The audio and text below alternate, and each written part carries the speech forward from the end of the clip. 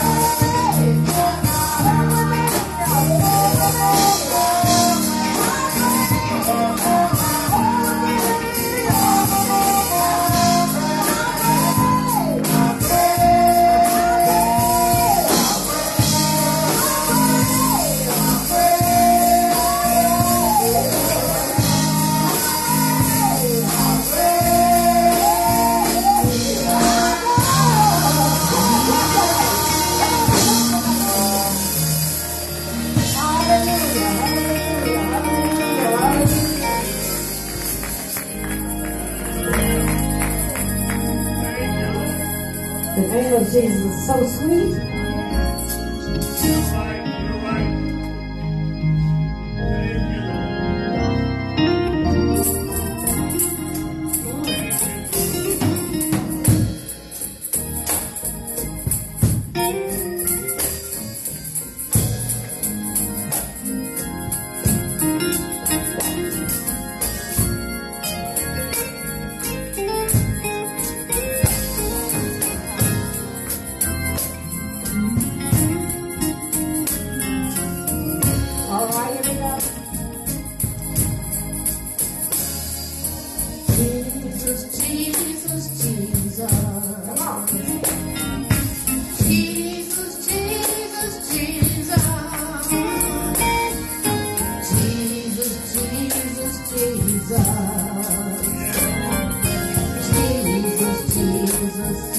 Everybody know Jesus.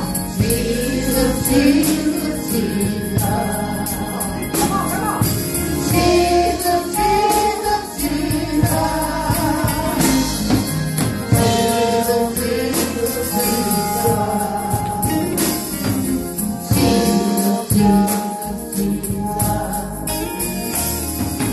Savior, Savior, Savior. Savior, Savior, Savior.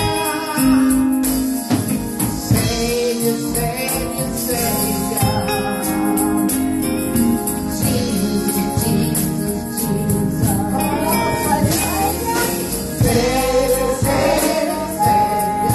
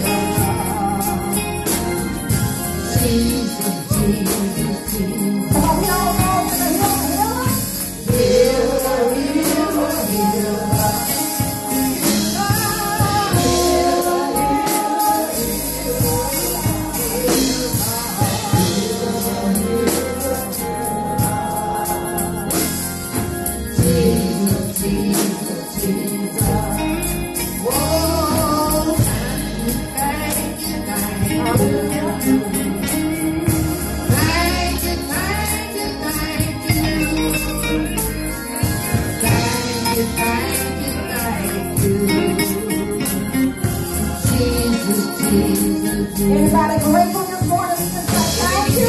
Thank you, thank you, thank you. Thank you, thank you, thank you, thank you.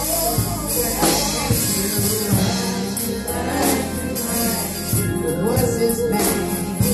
Jesus, Jesus, Jesus. What's his name? Jesus, Jesus, Jesus.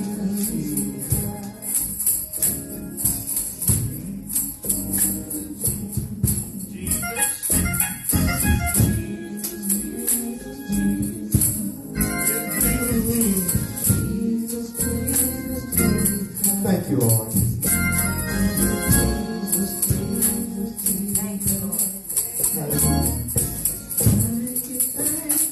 Hallelujah.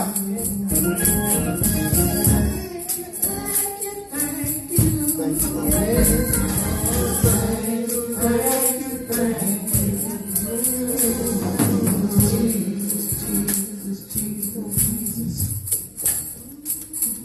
Good morning. Our scripture reading this morning is the first number of Psalms.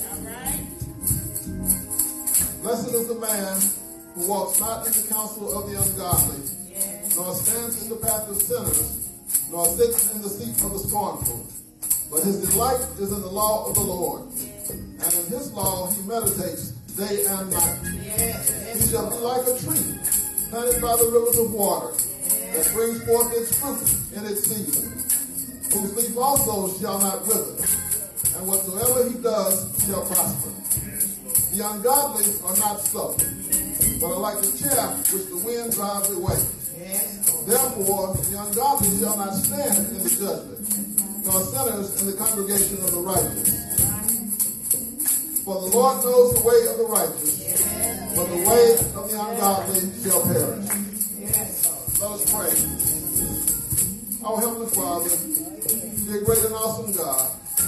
Maker and creator of all things, sustainer of all things. Lord, we bless your holy name. We bless your name, Father. And we bless your name, Son, the Son. Jesus, Jesus, Jesus. We bless your name. Thank you, Lord. Lord, we come praying right now that you would visit us on today, Lord. That you would shine on us, dear Master. That you would find our worship acceptable on today, Lord. We pray, dear Master, that your goodness and your mercy will overtake us on today. Lord, we pray for those who have requested prayer. We ask you to bless them, dear Master. We pray that you would make each person at their point of need on today and provide for them the releases they are seeking and asking for prayer. Lord, we pray for this church, the beginning church, Lord. We ask that you would bless each and every member, dear Master, according to your riches and glory and your perfect will. Lord, we ask now that you would allow your presence, dear Master, to fill this place as we gather together to worship you on today. Bless each person, dear Master. Bless each home, bless each family. That's a special blessing for fathers on today, Lord, as they are being honored with this day, Lord. Bless them, Lord, fathers, and keep them, Master, in your care. You've given them an awesome responsibility, dear Master. And we pray that you will strengthen us as we go, so we might do those things that you've called us to do. Now, Lord, we ask that you will keep all the glory, dear Lord. That you will keep all the honor, that you will keep all the praise, dear Master. And that you will just bless us according to your will. Your blessings we ask in Jesus' name. And for his sake, amen. Oh, Jesus, Jesus, Jesus. Come on and sing. Jesus, Jesus.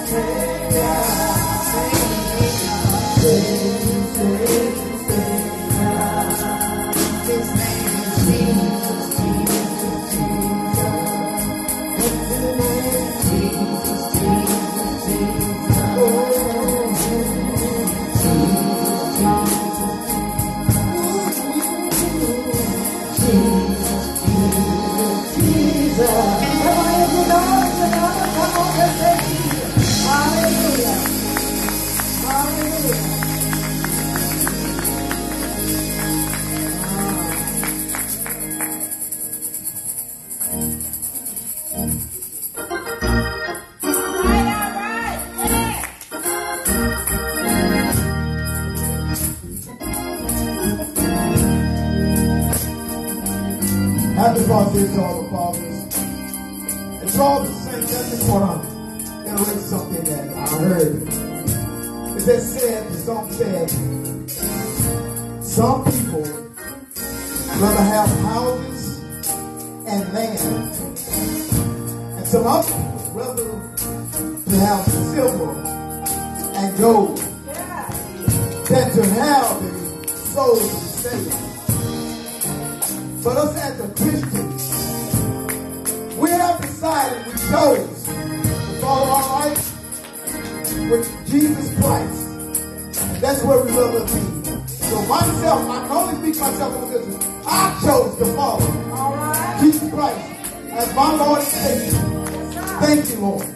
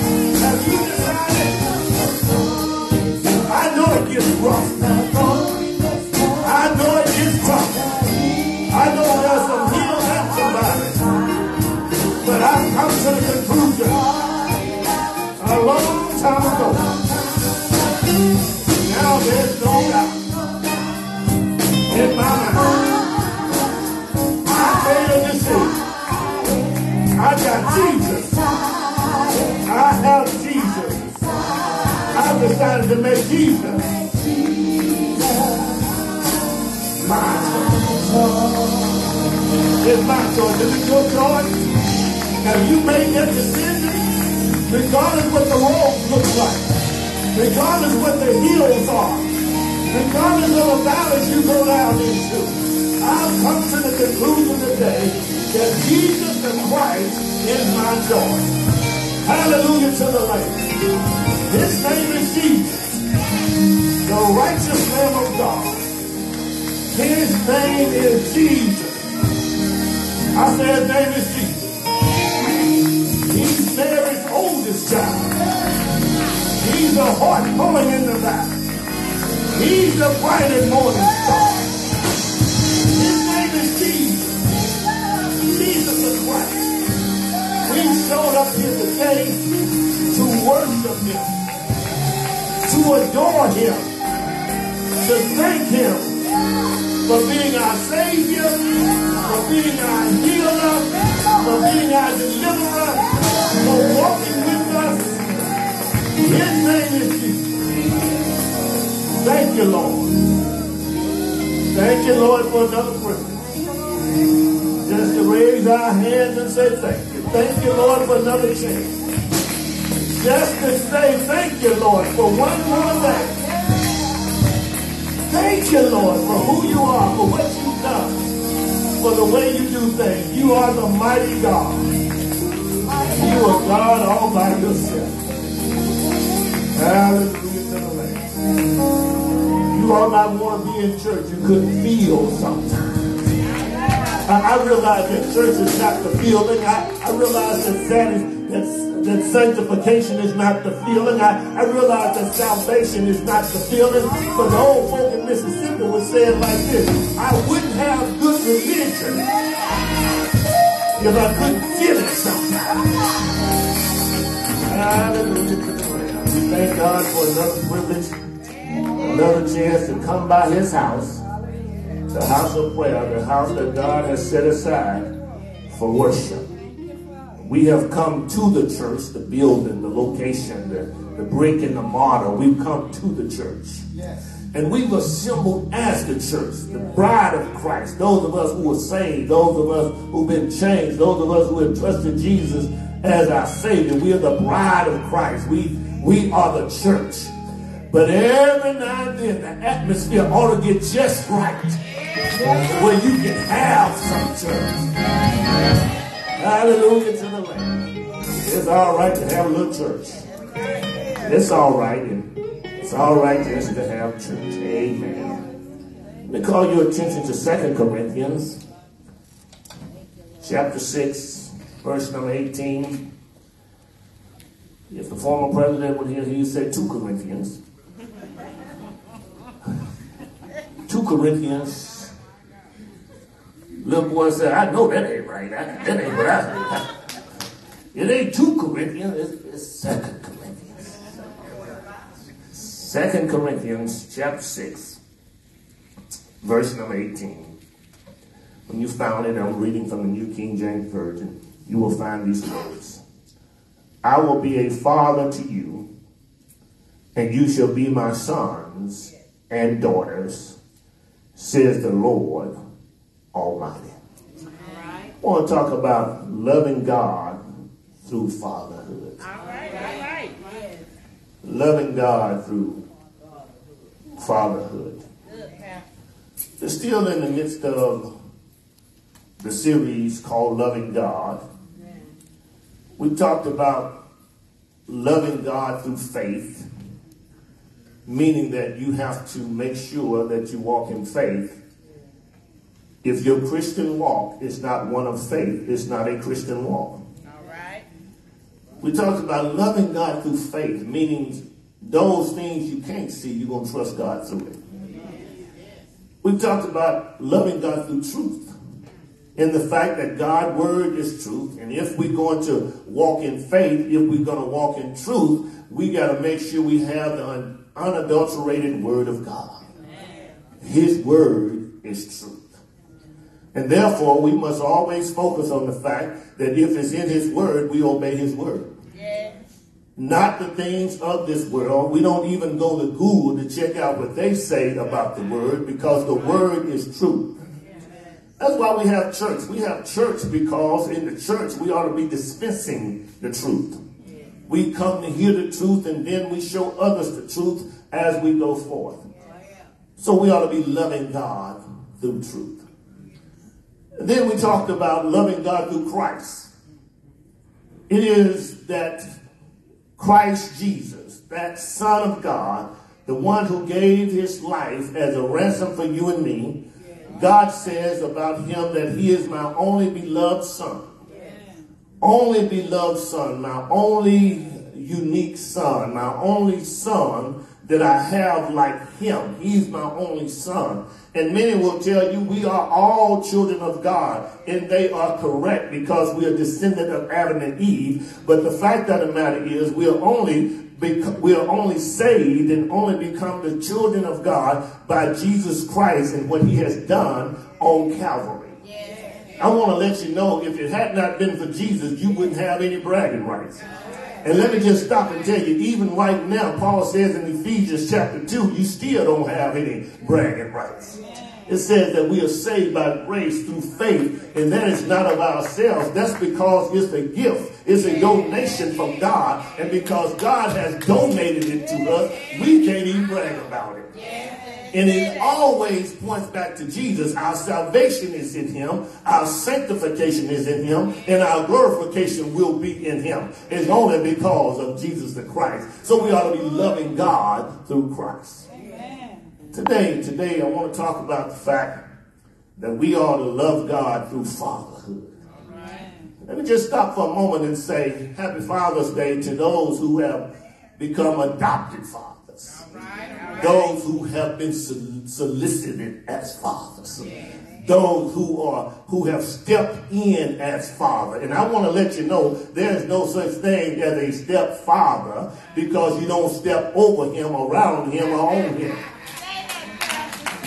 You have a bonus daddy. You have a bonus father. Somebody that even though they wasn't a part of your biological makeup, he didn't present the 23 chromosomes from the man and mix those 23 chromosomes with the woman. Even though he's not your biological father, there are men all over this world that's stepping in, and he's not a stepdad. He is a bonus person that God has often called in your life to make you who you are. Let me say Happy Father's Day to those who are biological fathers, those who have done that chromosome thing, who have been there. And let me say to all those dads that they call deadbeat dads, you're not a deadbeat, just step up. Let me tell you, it takes a man to teach a boy how to be a man, and it takes a man to teach a girl what to expect from another man. They need you just like you need them. Happy Father's Day to every neighbor, every uncle, every cousin that has stepped up to give that role model that children so greatly need. And let me tell you, children are hurting today because there's no man in their lives that are making a difference. It's replete throughout the Bible. When you look at the things that are going on around young people, it's because of absenteeism. It's because there's no male role model or no male dad that had told them, boy, you sit down. And it carried over into their adulthood. One fella, every time I say something that opposed to him, even in business, he want to tell me that I'm not going to be chastised. It's because you've never been chastised or never been disagreed with, and no man have ever stuck toe to toe with you, that every time somebody says something, you want to say, you're not going to chastise me. I tell you, you got daddy issues. You got father issues. You can't take instructions even when instructions are right. And men, boys are hurting all over the world because they don't have somebody to deal with them in the way that a man deals with them. Say that, Pastor. Just say to all these great mothers, we celebrated Mother's Day. People missed church. People flew all over the world. People drove for several miles to celebrate Mama. And I know Father's Day, Brother Whitlock, will never add up to Mother's Day. I understand it. I accept it. I know, Brother Orr, that we will never get the credit that we do, that mothers get. I understand it. But let me just say to your mama today, you can be a good mother, but you'll never be a good daddy. It takes a man, a man born right before the doctor hit him on his tutu and said, it's a boy. It takes a man to raise a man. So if you don't have a man in your life, young man, if you don't have a man in your life, you need to make sure that you come around godly men so they can teach you the way to go. And mama, get out of the way. I think I said it 2 more times. Mama, move over. Mama, get out the way. You know, one day a woman stood up at Steve Harvey's show. And you know, they want Uncle Steve to tell them everything. He's been a 2-time losing and could become 3, but they want Uncle Steve's advice. And let me tell you, Uncle Steve got some advice for you because he learned through his mistakes. The tragedy is when people don't learn from their mistakes. Lady stood up at Uncle Steve one day and said, look, Steve, let me ask you a question. How do I tell my husband that he's too hard on the boy? How do I tell my husband don't treat him like that? Steve asked several questions. First of all, he said, have you ever been a man? Have you ever known what men go through? Are you a man right now? Well, move over, get out of the way, and leave the man alone. He needs a little trouble in his life from a man every now and then. He needs a different disciplinarian. He needs a strong arm. The late Pastor E.K. Bailey says it like this. He says one day the daddy told the little boy, go outside and mow the yard. The mama said, he's not strong enough to mow the yard. He said, boy, you get out there and you mow that yard. Because, see, mamas think you have to be strong to mow the yard. But daddies know that mowing the yard makes you strong.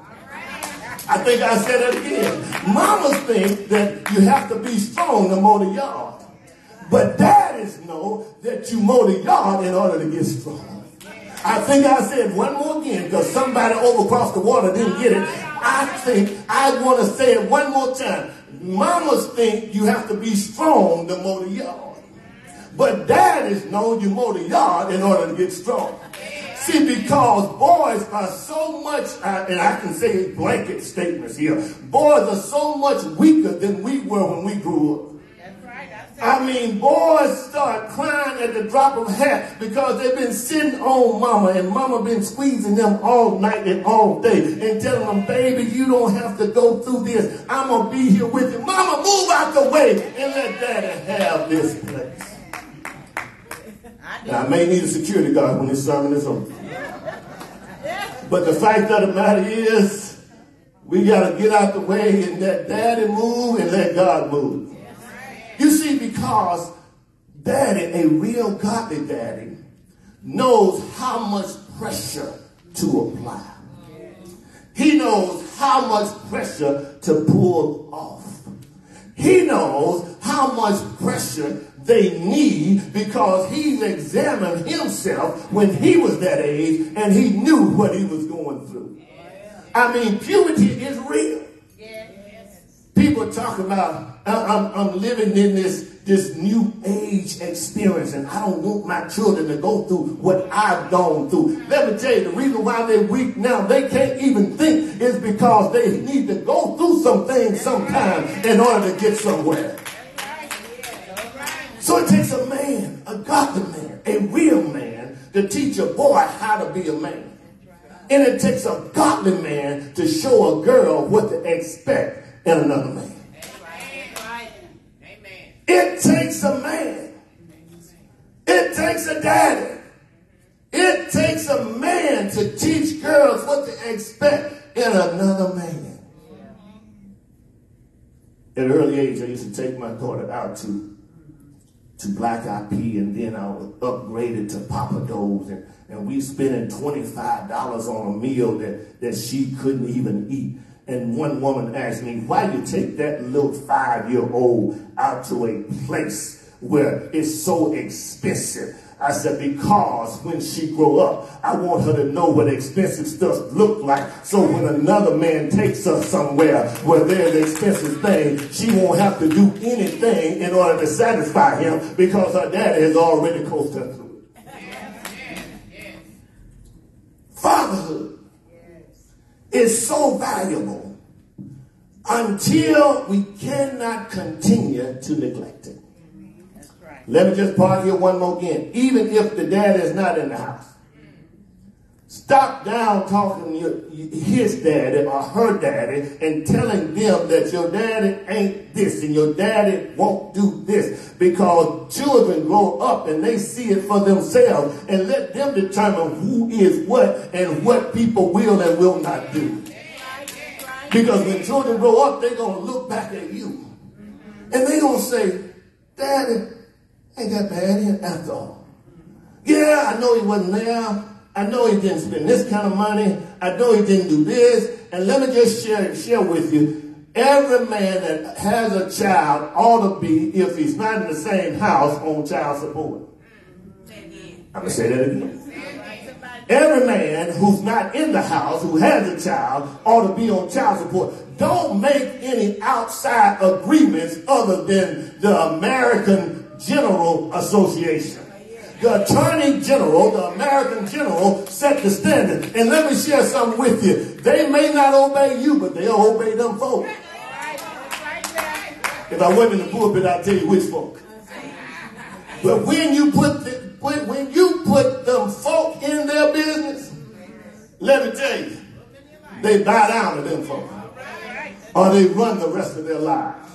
Let me tell you, don't get so friendly with your ex or your one-night stand or your boo until you say, oh, baby, it's okay. Let me tell you, children are depending on what you do with their daddy and what you make their daddy do. I know I'm not talking to any of you in here, but the fact of the matter is, wherever it was made is what ought to be taken care of.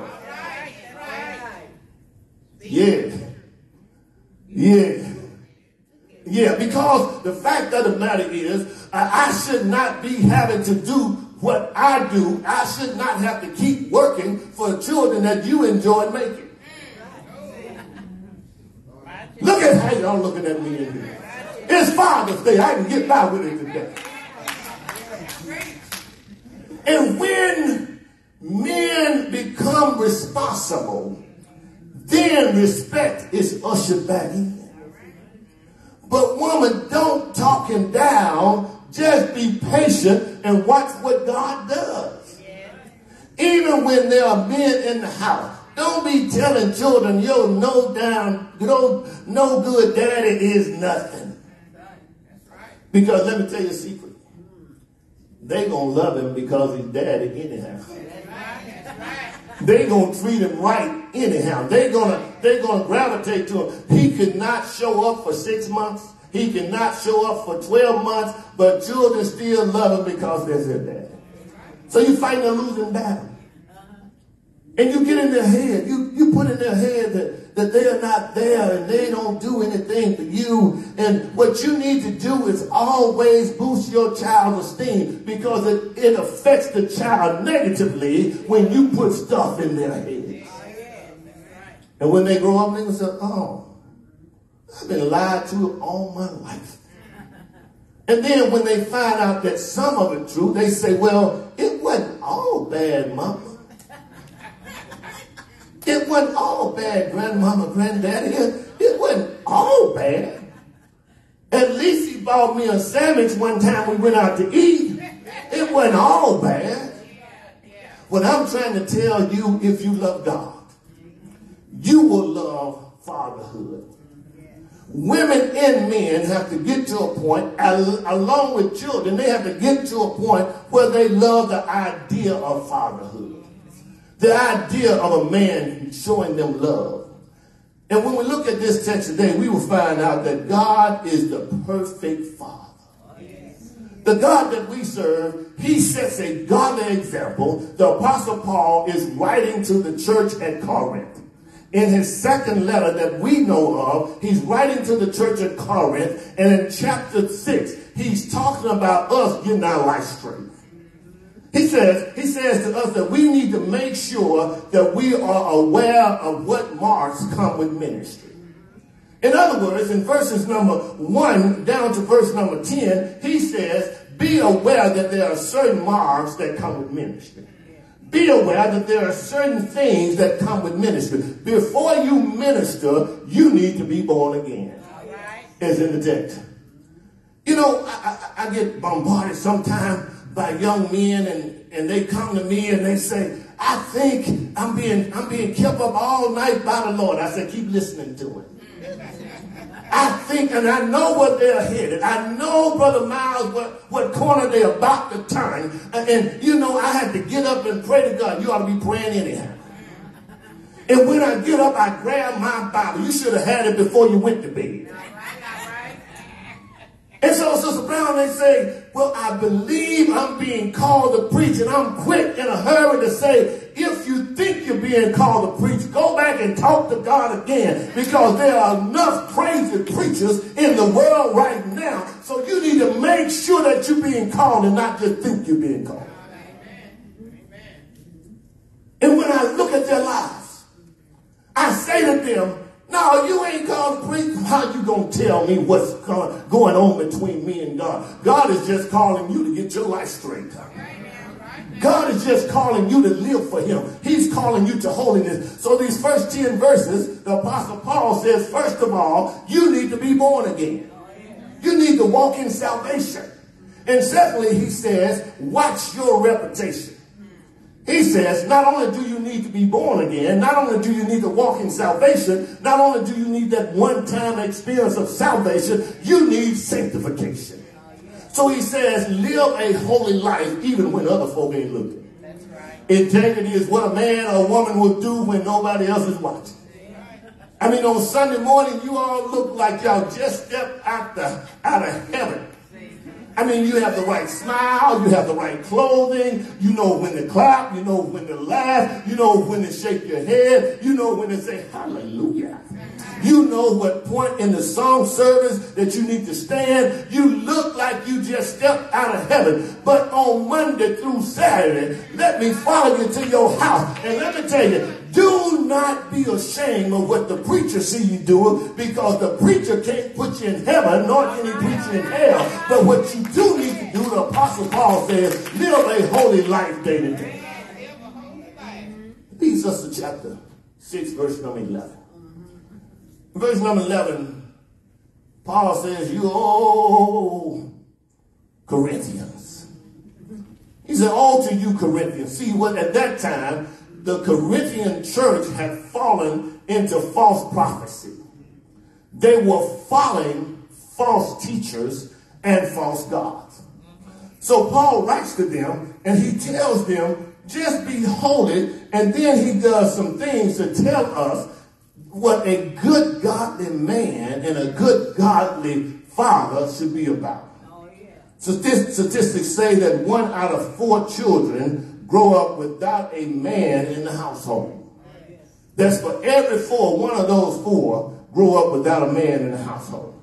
And the impact of positive influence is lacking from a father figure or from a daddy himself. You know, we get cute in America. We say there's a difference between a father and a daddy. And somebody will tell you that a father is someone who makes a baby. But a daddy is someone who provides for a baby, who cares a baby. You can give it any language you want to give it, any time you want to give it. Children need positive impact in their lives. They need a positive influence, somebody that they can see, somebody that they can touch, somebody that they can put their hands in their ear, their fingers up their nose, somebody they can play with, somebody they can be with. I was very fortunate all the way from 1963 to the year 2015. I was very fortunate to have a daddy who was a creative genius. He was an innovator. He was somebody that will take nothing and make something happen.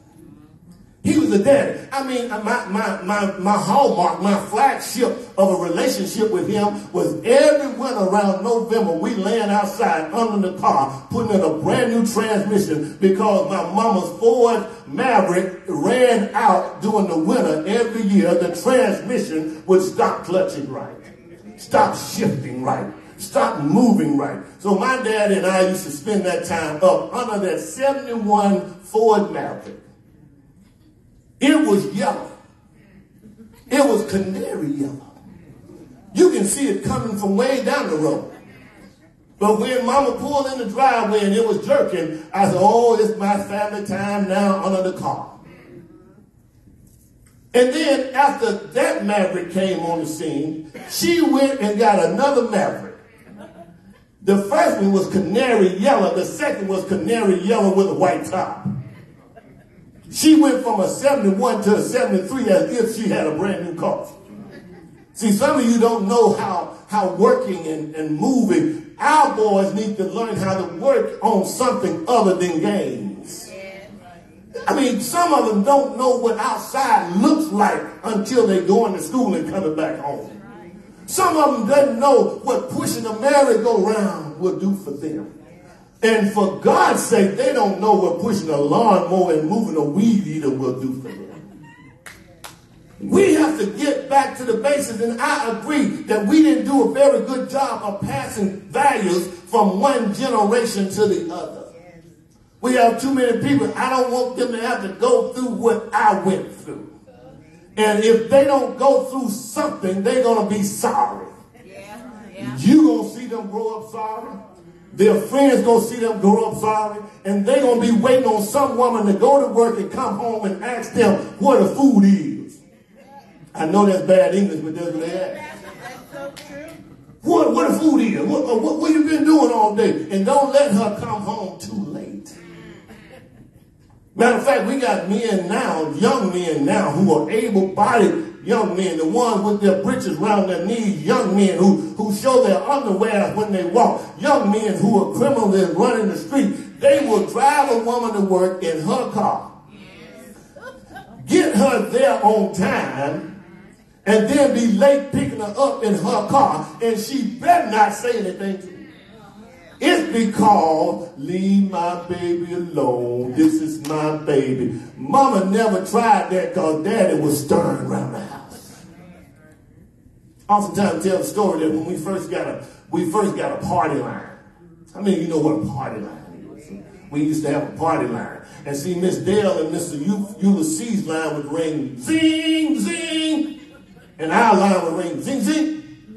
And so we would pick up the line, and sometime in the middle of the night, somebody would pick up the party line that don't supposed to be on the phone, and you would have to tell them, I'm on the line. And when the party line rang at our house, we could tell the ring, and we would expect daddy to get it. Now here daddy is sitting in his recliner. He's worked all day, and he's slaved for 16 hours. He got home, he got a meal. He sit down in his recliner to watch the world news tonight. That's why when I'm watching the world news tonight, I'm doing just like my daddy. I don't want anybody to interfere. I go in my room, I shut the door. I don't want to hear any piano. I don't want to hear any students running through the house. I'm shutting the door because David Miller is on at 5:30. And he's recapping the whole day. So daddy would be sitting in the recliner, and we moved from a party line to a private line.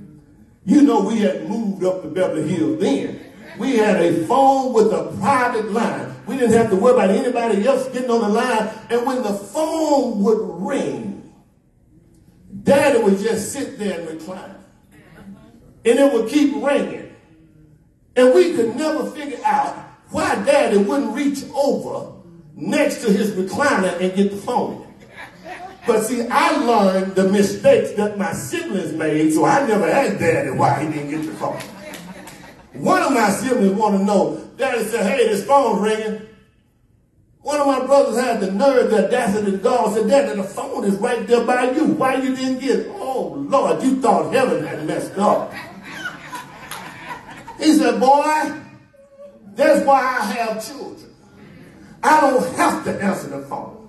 We would have to run from the back room to the front of the house to answer a phone that's sitting right next 6 inches from my dad. And when I say run, we couldn't walk. We would have to get daddy called us. We want to make sure that whichever sibling he called knows daddy calling you. And that was a warning shot right there. Daddy calling you. When daddy called, it's worse than E.F. Hutton speaking.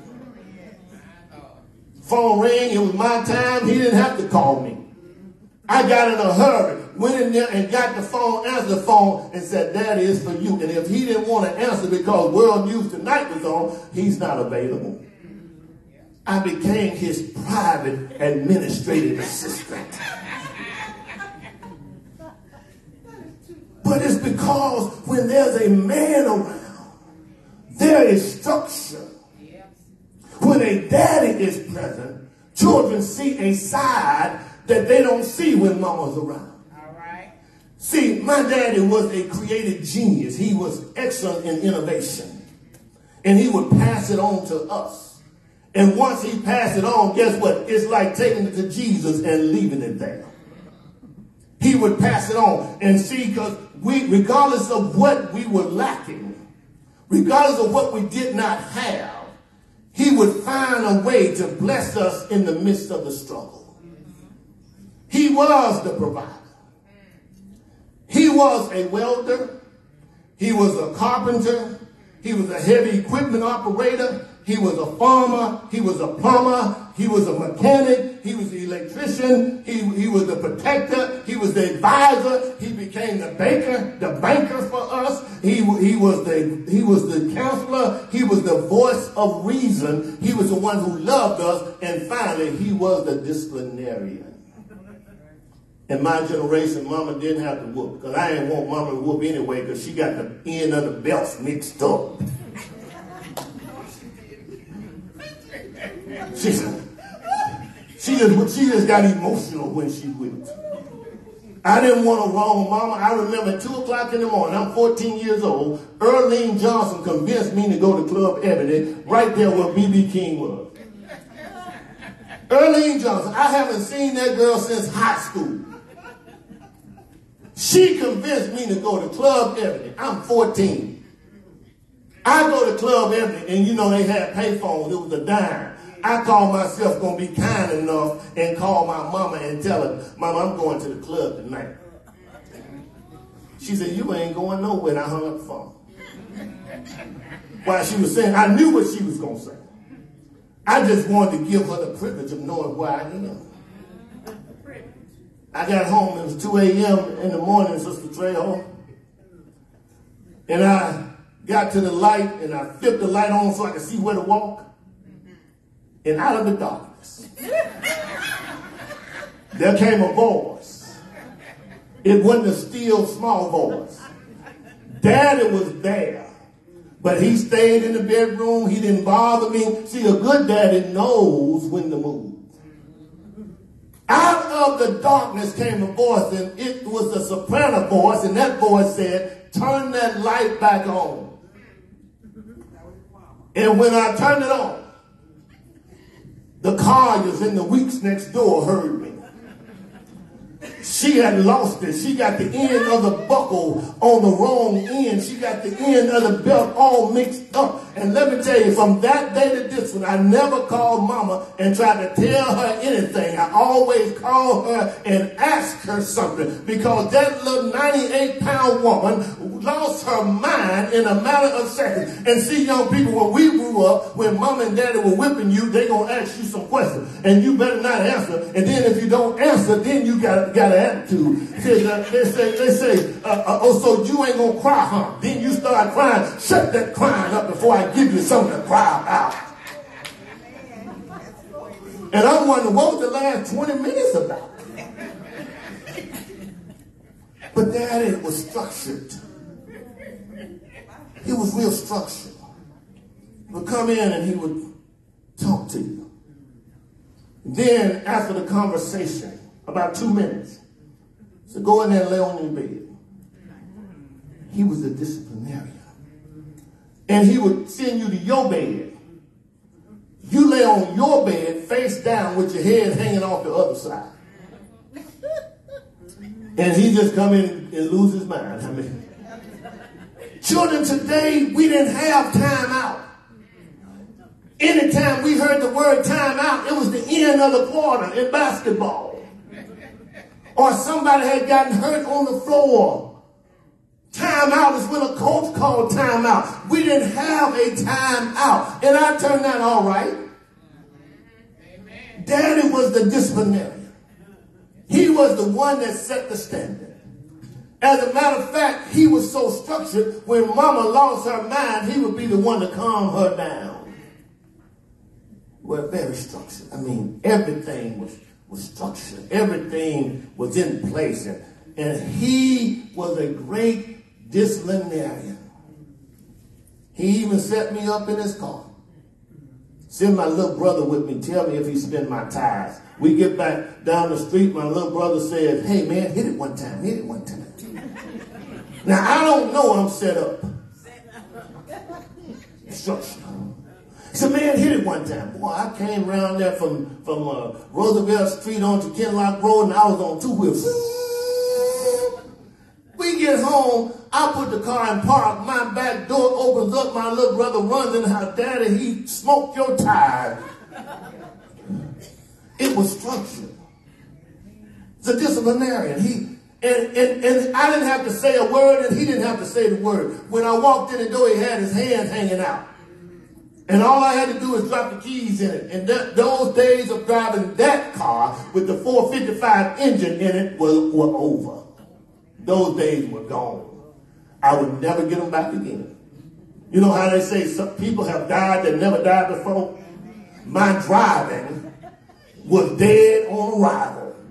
No more. So I had to flip my own tire. And then when I got a chance to flip my own tire, I realized that those flipping of tires, that burning of rubber, cost money. Because it was structured. The Bible gives us many examples of what fatherhood is and how important it is. You see, Abraham was the father of faith. Elijah was the spiritual advisor to Elisha. Paul was the spiritual father to Timothy. Every man ought to have someone who can speak in their lives and someone who could tell them what to do. And regardless if you like it or not, you need to go through with it. Do you think I enjoy the little 5'5.5" man telling me what to do? I ain't talking about my dad. And he tells me what to do. The little 5, I guess he's 5'5". He hails at the Holy Trinity Church. You think I enjoy this little jet black man telling me what to do? But I have to suck it up. I have to eat my words and get it done. Everybody needs somebody who can speak into their lives and set them straight.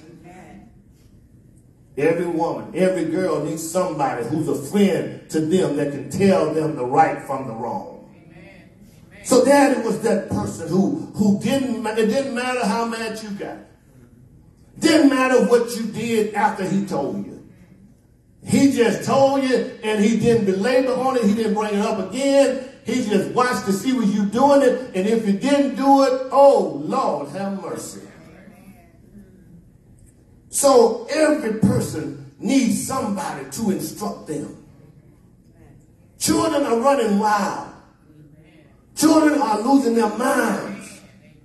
Every day there's another shooting. Every day there's another stabbing. And you don't have to go to a third world country to see it. It's happening in the great United States of America, the land of plenty, the home of the brave, the home of the free, the place where we brag about how good we have it, where we brag about our intelligence and our economy, where we brag about this freedom that we have that no other country has. And now everybody is backing a gun. We missed it from the last generation. Everybody, 6-year-olds killing and shooting teachers.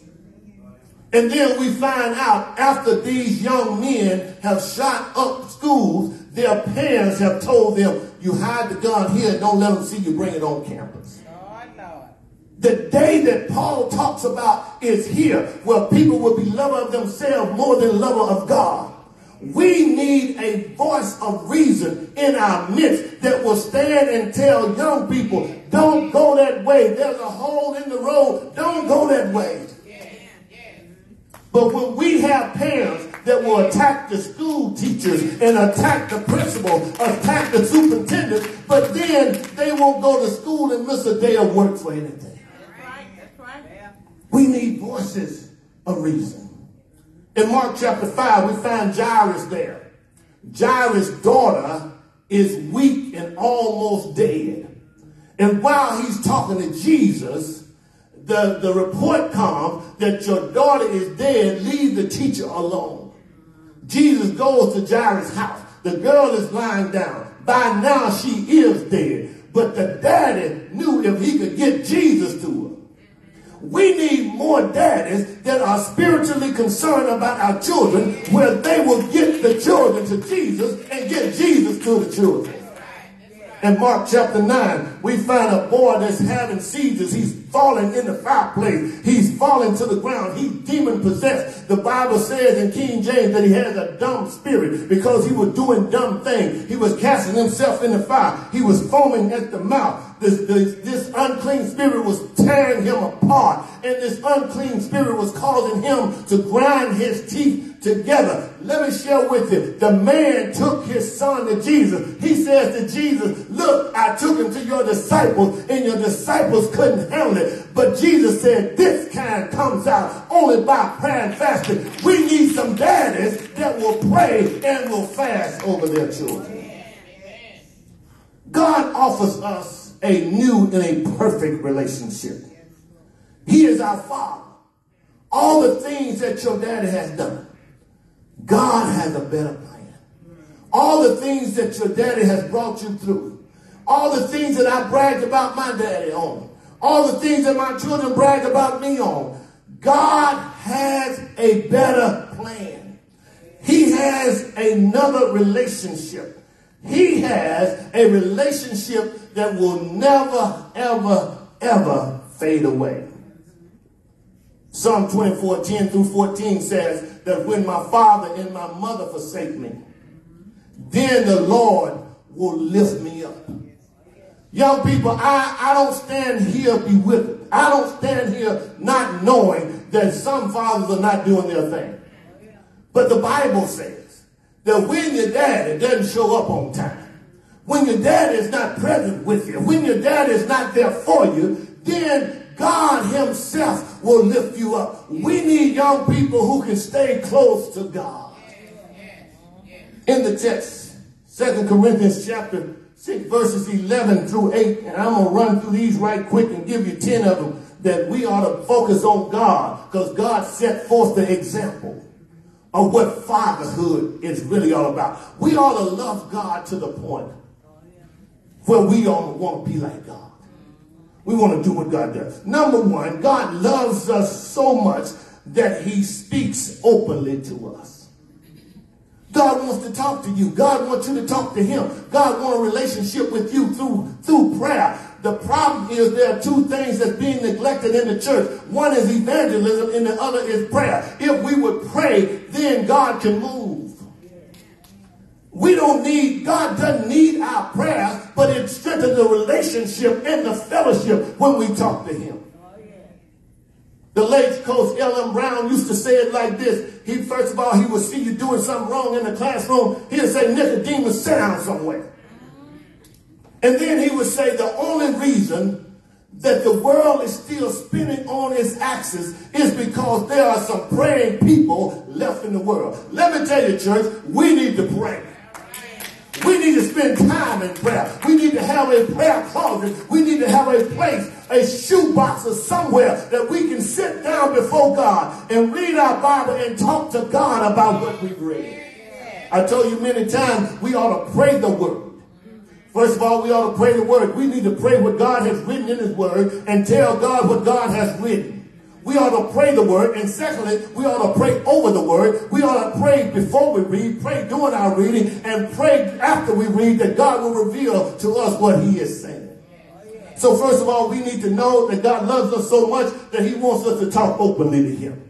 The Apostle Paul talks openly to them. Secondly, God restricts our affections. God restricts our affection. You can't just do anything you want to do. You can't just say anything you want to say. I cringe every time somebody in church, especially in church, says that you just got to accept me how I am. No, I don't. I can get away from you. And this is just who I am. That tells me, one, it tells me that you have not grown since last year. It tells me also that you're not concerned about growing. And it tells me also you're not concerned about God maturing you in the faith.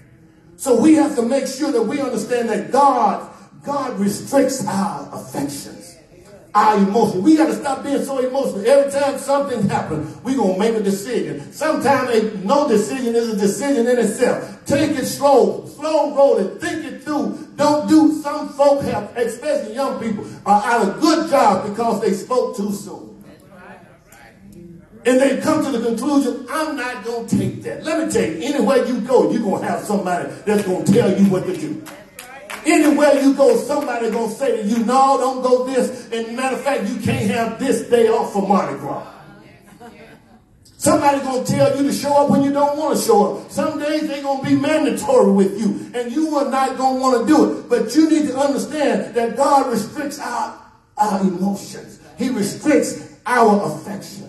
My third thing to you today, right here in the text, God instructs us to be equally yoked. That's right. Watch who you with. Watch who you hanging with. Watch who you spend time with. Back home, Big Mama would say it like this: if you travel with dogs, you're going to lay down and get fleas. Let me interpret that for the folk under 45. What that means is, and the other thing they would say, birds of a feather flock together.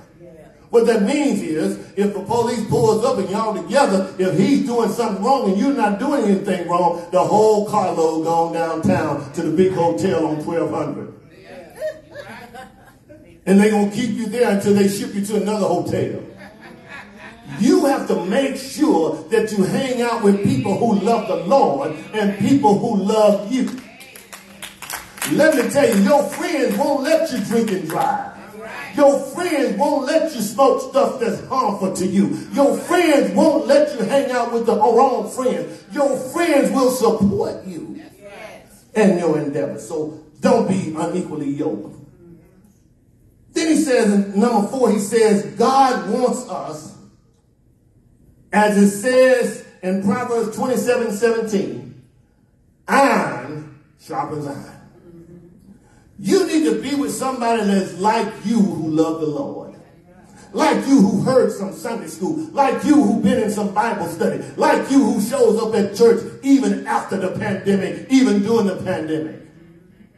You do know that family reunions are packed. You do know that sporting events are packed. You do know that baby showers are packed. But when we look around the room today, the same folk that were at the Astros the last game are going to go to Astros this coming game. And guess what?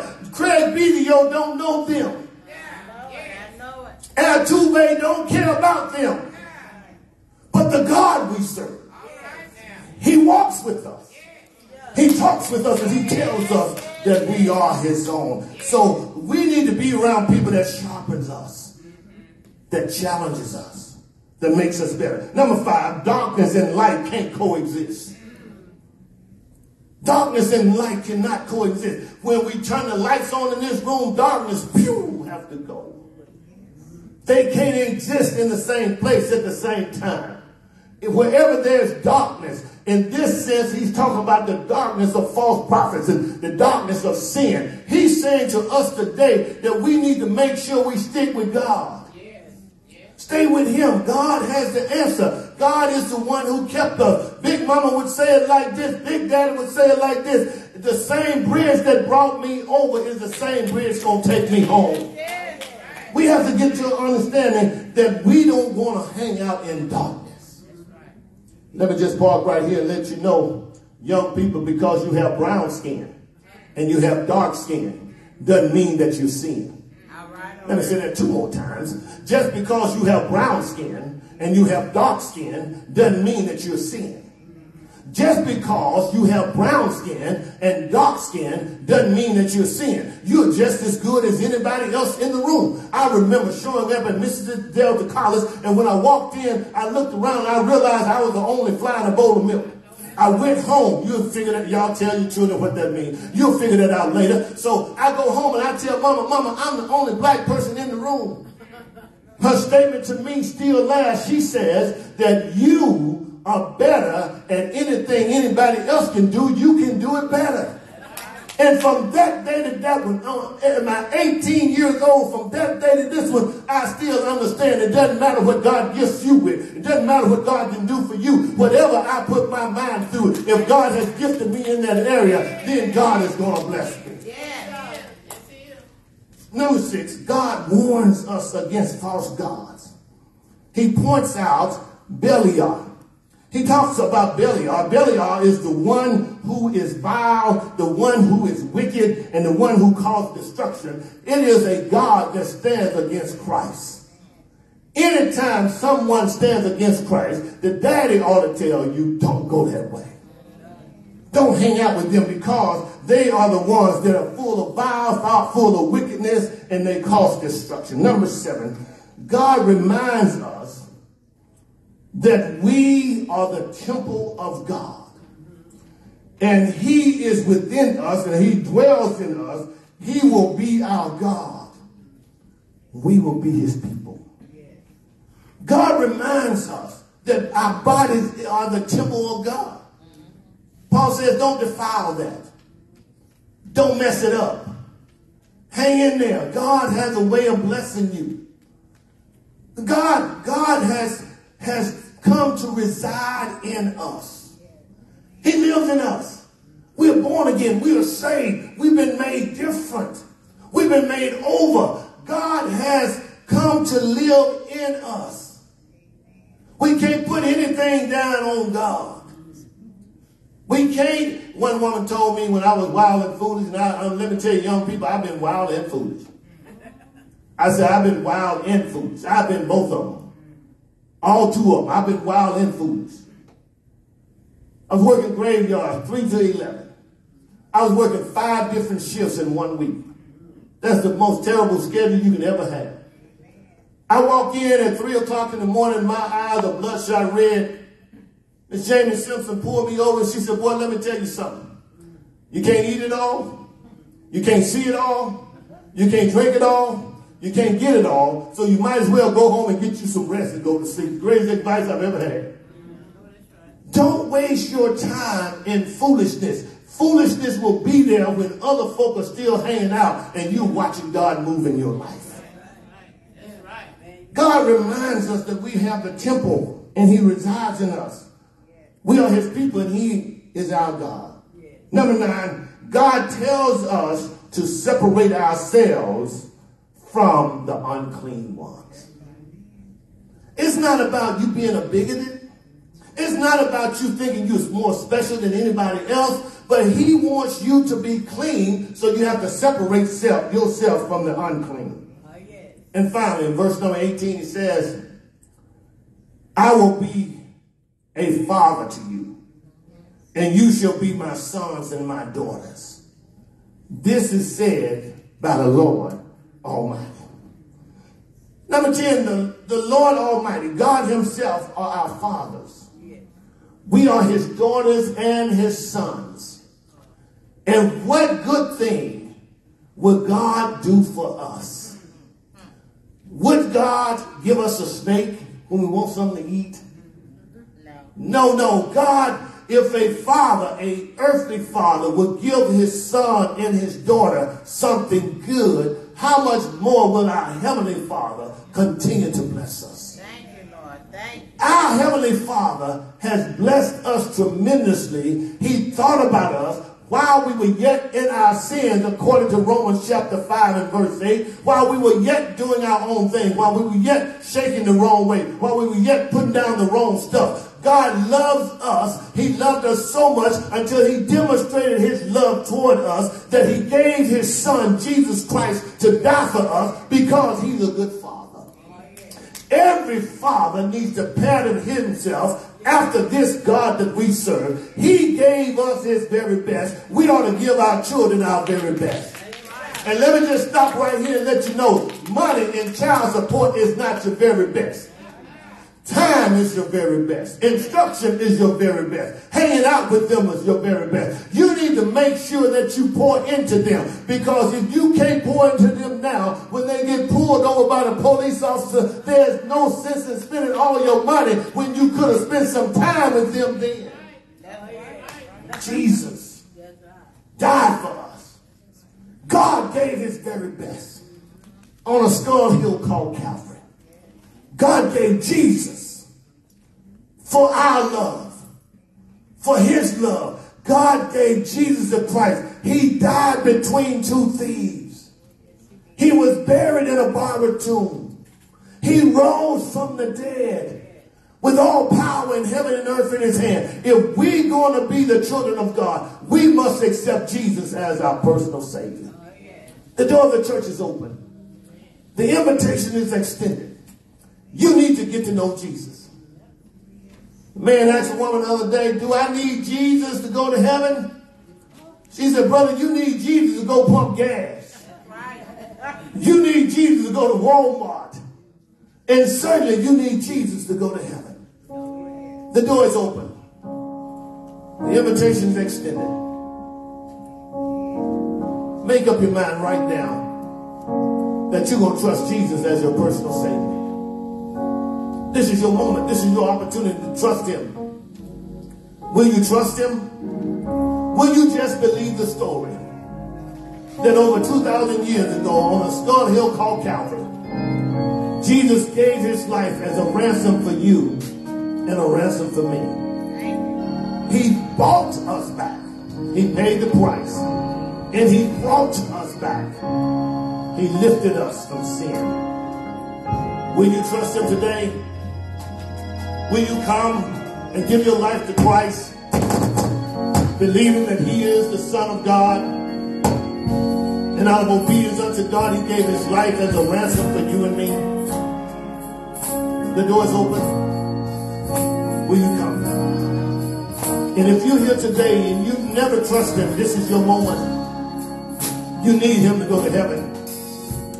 And if you're in this room or online listening to us and you don't have a church home, I recommend the New Beginning Church, where Jesus is the center of attention and the main attraction. Where Jesus is the captain of the ship. Where Jesus demonstrates himself as one who loves us and he keeps us. The door is open. Will you come? Come on to Jesus. Come on to Jesus. While you got time, while blood is running warm in your veins, make up your mind. He will make your life brand new. He will.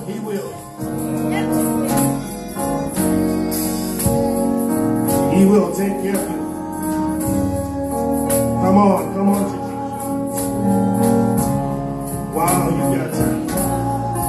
That means time's not guaranteed to any of us. While you got time. Because I've learned just knowing Jesus, it will pay off. It will pay off. It will pay off.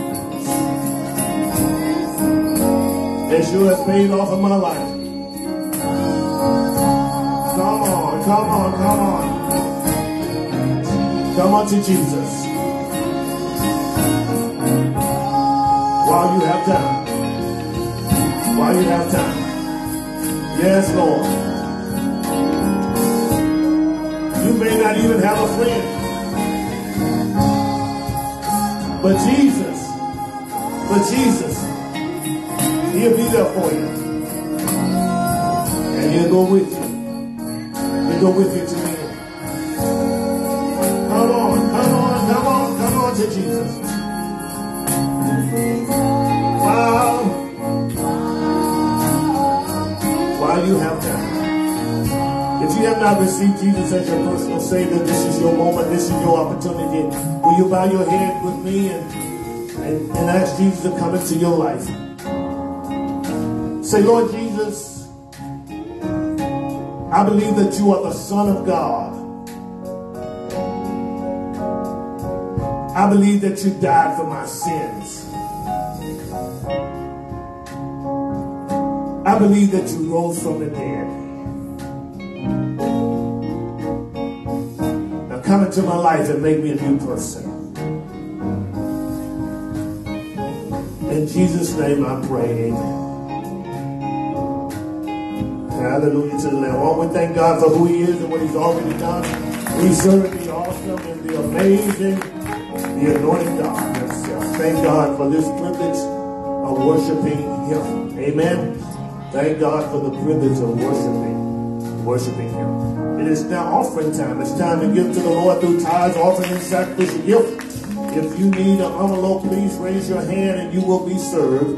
If you need an envelope, please raise your hand and you will be served. Raise your hand way up in the air and you will be served. Hallelujah to the Lamb.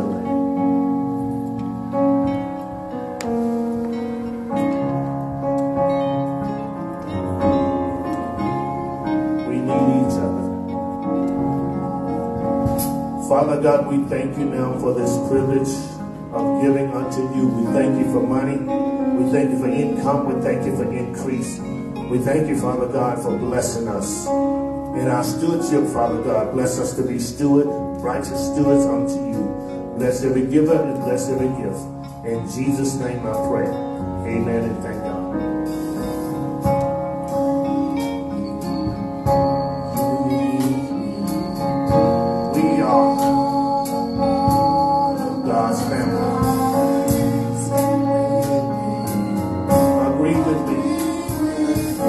We are. It is his will. Every day. You are important. I need you. I need you. I need you. We need each other. We need each other.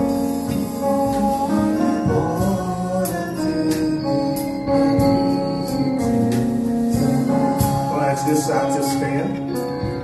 Follow first impressions from the rear to the front. Bring forth the Lord's tithes, offering and sacrificial gift.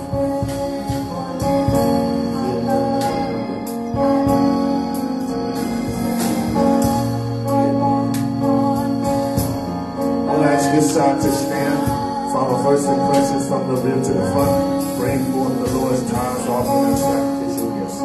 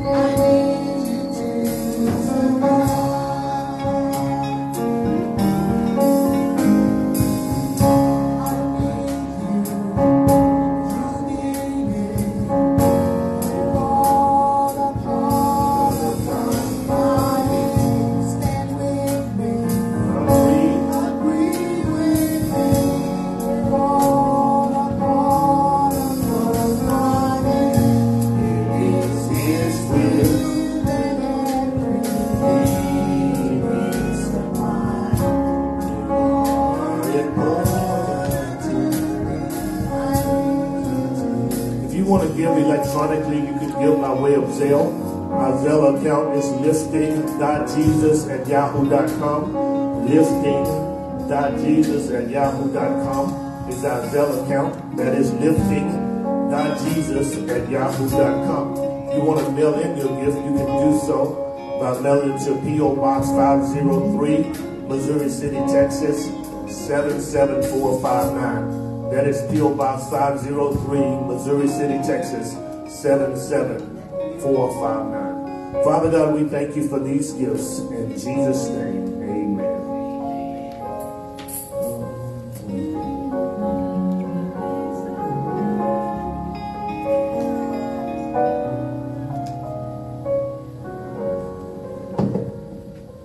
Good morning. I'm here with your announcements. Father's Day photos. Father's Day photos will be taken today immediately after service.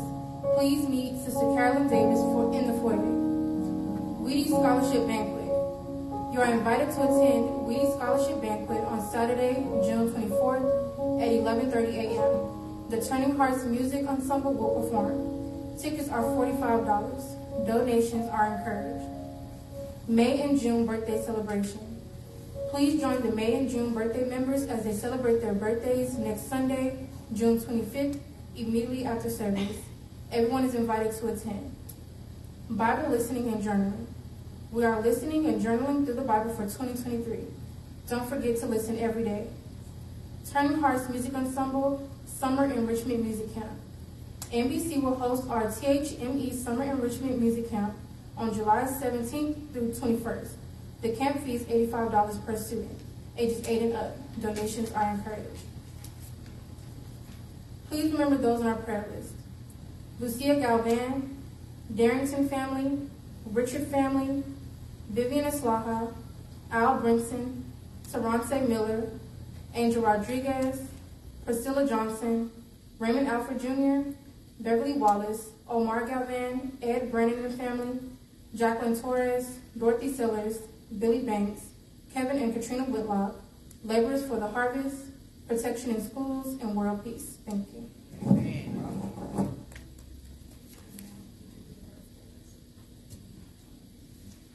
I think she's been forgetting those birthdays every week. Here are June birthdays. Lula Richard on the 10th, Carolyn Davis on the 15th, Anthony Long on the 17th, Anna Garza on the 18th, Sophia Galvan on the 19th, Blanca Galvan on the 24th. Thank you.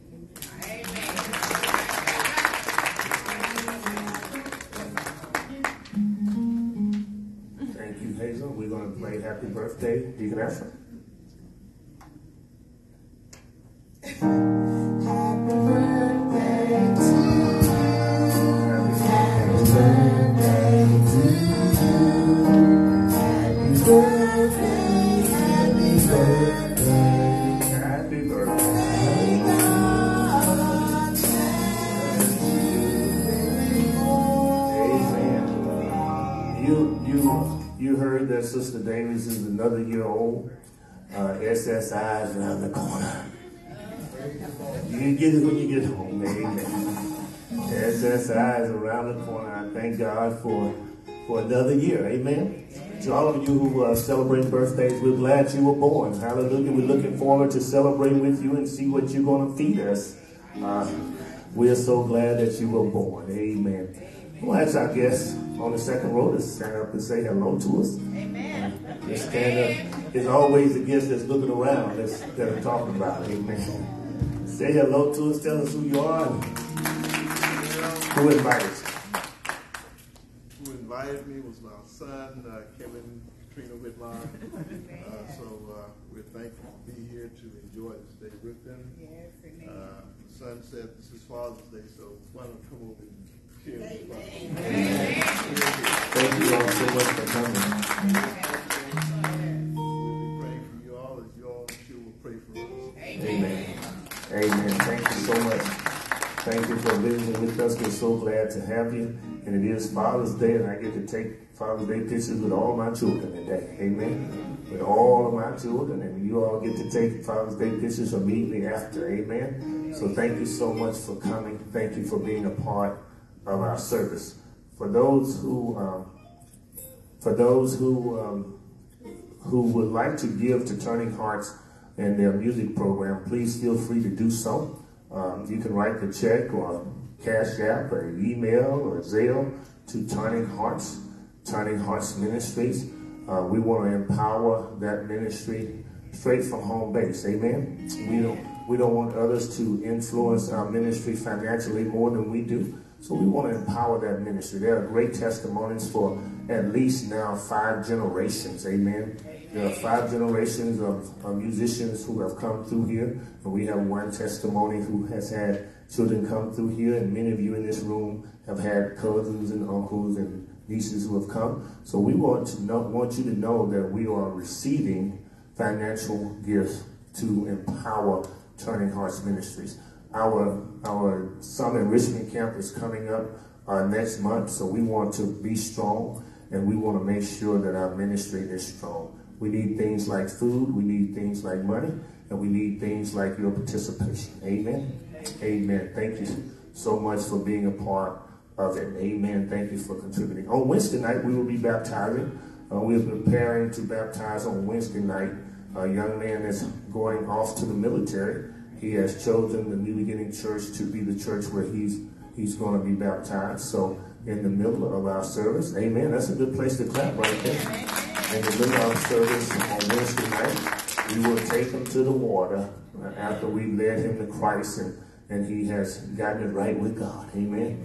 And so he wants to be baptized at the New Beginning Church. So we will be doing that on Wednesday night. So all of you who are engaged in baptism, please, ma'am, please, sir, be prepared for baptism. Amen. Hallelujah.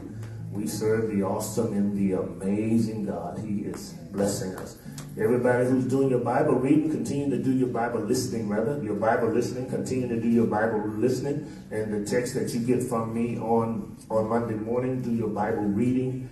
And those Bible reading prepare you for Sunday morning Sunday school. And I'm on a campaign to increase the numbers in our Sunday school, increase the numbers in our Bible study, increase the numbers in our Sunday worship service. Will you join me to increase those numbers, to make sure you invite people? The Barnard Report, which does all these surveys, the Barnard Report says 47% of the people that come to church, they come to church because a friend invited them.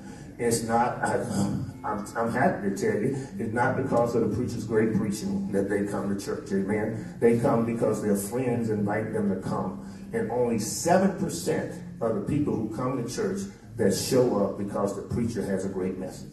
So thank y'all for being a part of 7%, amen. Thank you so much for being that 7%. But we need to reach out to that 47% and get people in church. Because people need church. They need Jesus. And they're going to tell you that I worship online, but they're also going to see you at the family reunion in person. That's right. Amen. So we want to pack our buildings, and nightclubs are full again, and eateries are full, and parties are going on. We want to pack our building with souls. Amen. Only what we do for Christ will last. All of the rest of that stuff is fading away. It's like shaft driven by the wind. So let's pack out our church building and make sure that people get on in, get impacted by the word of God. Amen. Also, those of you who were here for the demonstration on last Sunday of stewardship, of giving back to the Lord, and how the Lord continue to give to you. In the back, we still have some of those sheets. If you're still questioning what your tithes and offerings should look like, we've broken it down from the last penny all the way up to the upper dollar. Amen. And if your number is not on that sheet, hallelujah.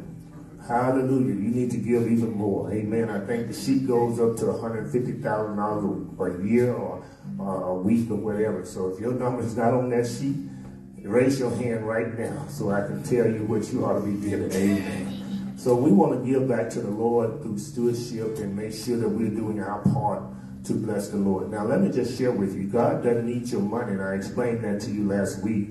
He just wants the relationship and your fellowship strengthened by you giving unto him, not grudgingly nor out of necessity, but God loves a cheerful giver. Amen. Happy Father's Day to all the men. I want to ask Sister Cora Woods and Sister Davis to come as we continue to celebrate men. I want Sister Davis to go first and then Sister Woods. Amen. Amen. Come on up, children, from the Sunday school class.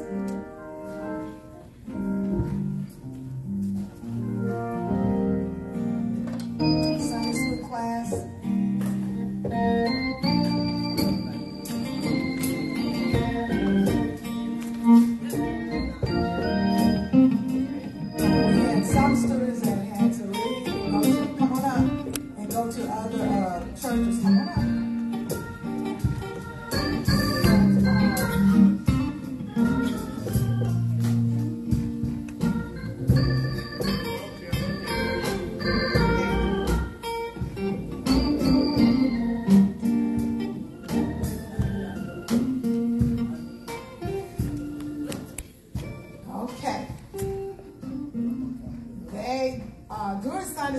on this morning, we made some crafts for their fathers. So here are the little things that they read. I'm going to ask them to read what they said to their father. And we're going to ask, I don't know if their fathers are here. No? Oh, okay. We're going to ask the daddies to come on up and receive once this read. Okay, we're going to start with Kevin.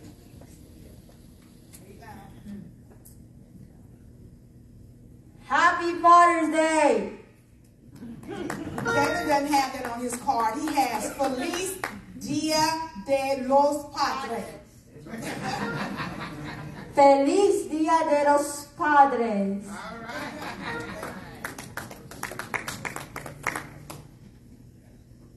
Happy Father's Day and thank you.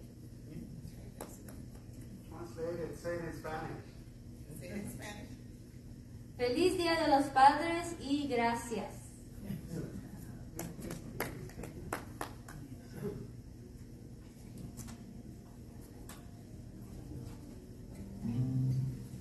Happy Father's Day. Thank you for loving us. Feliz Día de Padres. Gracias por amarnos.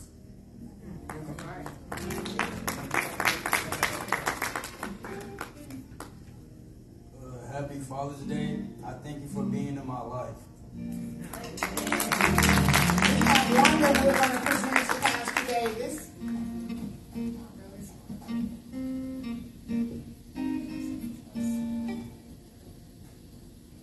For Pastor Davis, Happy Father's Day.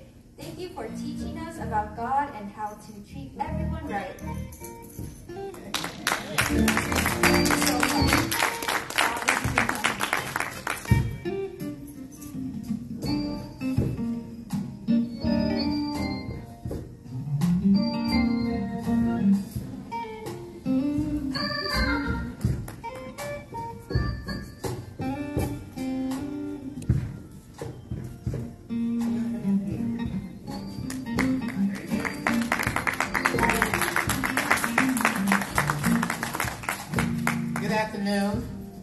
Happy Father's Day to all the fathers.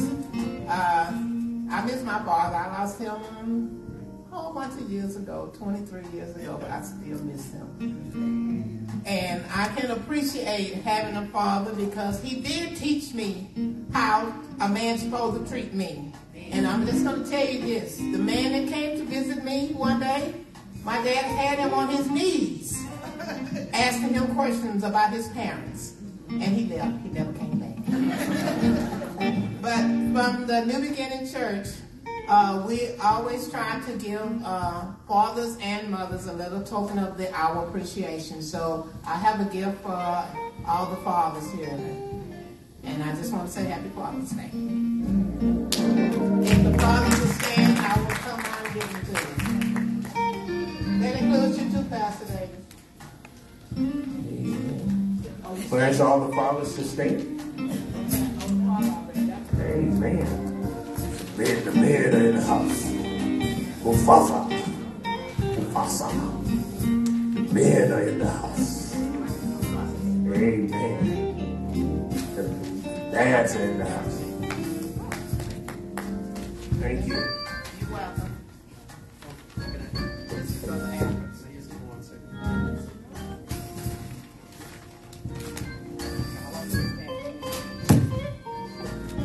I want to share what the Mellow Kids did for me. They made this card, said for Mr. Galvan, and then the inside says, Happy Father's Day, Mr. Galvan. So thank you, Mellow Kids. Brother Galvan doesn't have to cry now. He got Father's Day gifts. His daughter's in Mexico, and so he's receiving gifts from the other children, so he doesn't have to cry now. He's going to be all right. Amen. He's going to be all right. Amen. Amen. Did Cora, brother Mayo, you got one? Oh, he was standing for a second one. You got Brother Alfred? I got Pastor Davis. Yes, ma'am. Amen. Now, every year we know who the crown champion of fatherhood is, right? Do you all know? Who is it? Brother Alpha, how many children, grandchildren, great-grand you have? Get the microphone. About 40, man. Some on the way. 49 and counting. Good God Almighty. Amen. I told Deacon Alpha, if he would just get all of his children and grandchildren to come to church, our attendance would increase by 200%. Literally. Children and grandchildren and great-grandchildren. And then those on the way, good God Almighty. We have sure enough have a church here. Amen. We would really have a church. He got some folk, boy. And one thing about it, you throw a rock at that house, folk will never stop coming out. People never stop coming out. Look, won't we stand to be dismissed? Let the church say.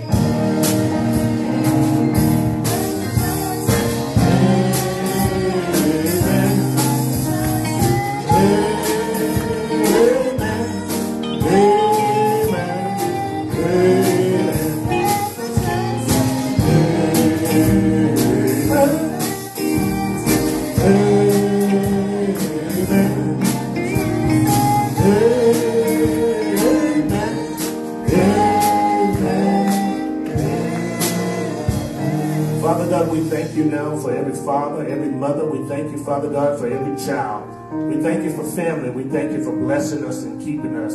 We thank you, Lord, that you're the God who disciplines us. You're the God who keeps us focused, and you're the God who continues to keep loving us. Now, Lord, we ask you to bless us as we go, that we would take your love to those that we meet.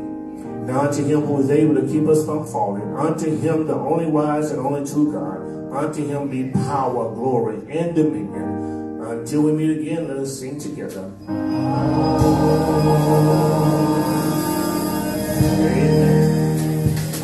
Our mission and vision statement. We are uniting the church, strengthening families, supporting schools, and empowering neighborhoods to impact the world as we are reaching souls by lifting Jesus. Jesus said, "And I, if I be lifted up from the earth, will draw all men unto me." John 12:32. You are dismissed.